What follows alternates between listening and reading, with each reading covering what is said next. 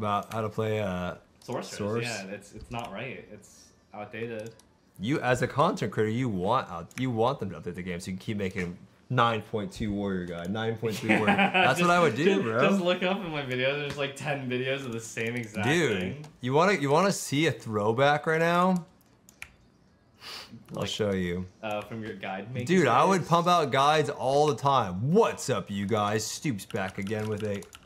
Welcome back from another banger tutorial on Stoopzz WoW PvP guide. They got demon hunters, dude. Hold on. How to prevent. Look at my warrior guide. Stoopzz rank 1 arms PvP guide. What a lengthy ass title. Demon hunter. Easy demon hunter. Yeah, where is it? Demon hunter guide. Come on, motherfucker. Where? This is old. This is 6 years ago. Holy shit! Strongest solo melee class. Me with the fucking beanie. Damn, yeah, wait, what the fuck? There was a different Stoopzz there a second ago. Yeah, that was like when I was wearing some blue light. Look at me, dude. Holy.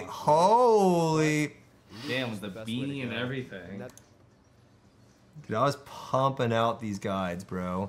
My Stoopzz warrior guides. At least having one of everything, make sure you.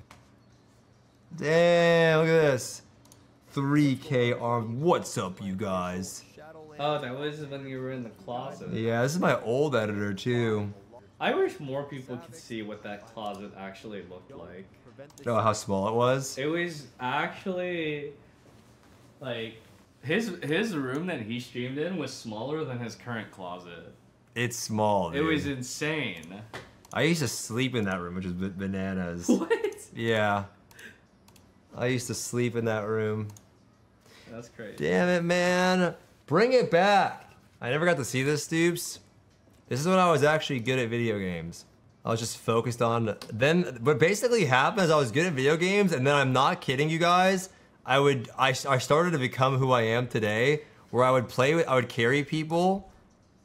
So I would do free buses and teaching sessions on stream, and I started saying El Guapimo. That's how El Guapimo started. Oh. So I played warrior, and then I had a skill. There's a skill called execute, and every time I would fucking execute somebody, I go El Guapimo, El Guapimo, El Guapimo. I would just start saying that a lot.